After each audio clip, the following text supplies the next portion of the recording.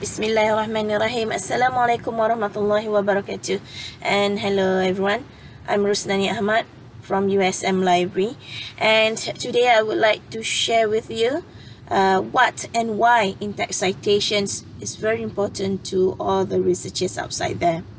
Actually, in-text citation is a need or is a must for all the researchers to be done, especially when you are referring or summarizing, paraphrasing, or quoting from another sources while doing your own research. Especially when you are gaining something, you are gaining the ideas from the original authors, right?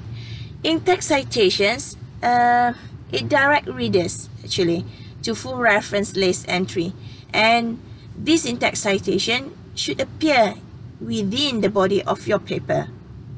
Okay, it means that this is the way you are trying to avoid plagiarism or self-plagiarism. You need to do it in proper way. Before you start to insert the citation, please make sure that you are choosing the right type of references for the citations, yeah, for the in-text citations. Okay, now, why is it very important for you to have those things? Actually, when you are having a proper in-text citations, it means you are having a proper research. You are done your research in a right order. Besides that, you are giving credit to the researchers and you acknowledge their ideas.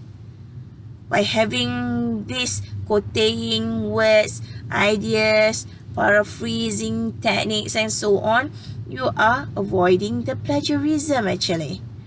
And finally, you are trying to track down all the sources that you already use in your paper or your research by having the footnotes, the bibliography, or the reference list.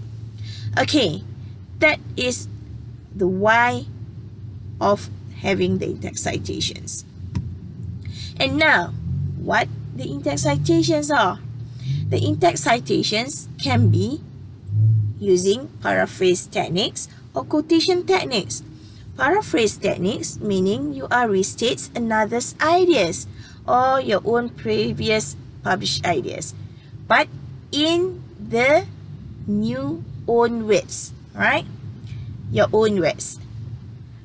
In other way, quotations, you are reproduce back the words verbatim from the another author or the original author from the previous published work. So you are having the quotation marks and other techniques to do it. Okay, in detail, there are 4 stages or types of doing those paraphrasing and also quotation techniques. Either you are using indirect quotations with parenthetical citation, or you are using indirect quotations with author as part of the narrative. It means you are having paraphrase techniques. You are having your own words here. In other way, these direct quotations with author as part of the narrative and direct quotations with parenthetical citations, you are having directly their quotations, words or ideas. But either you are using paraphrasing techniques or you are having the quotation techniques. Alright?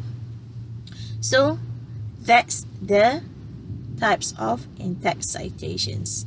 So in the next videos, I will show more the examples of how to do those stages.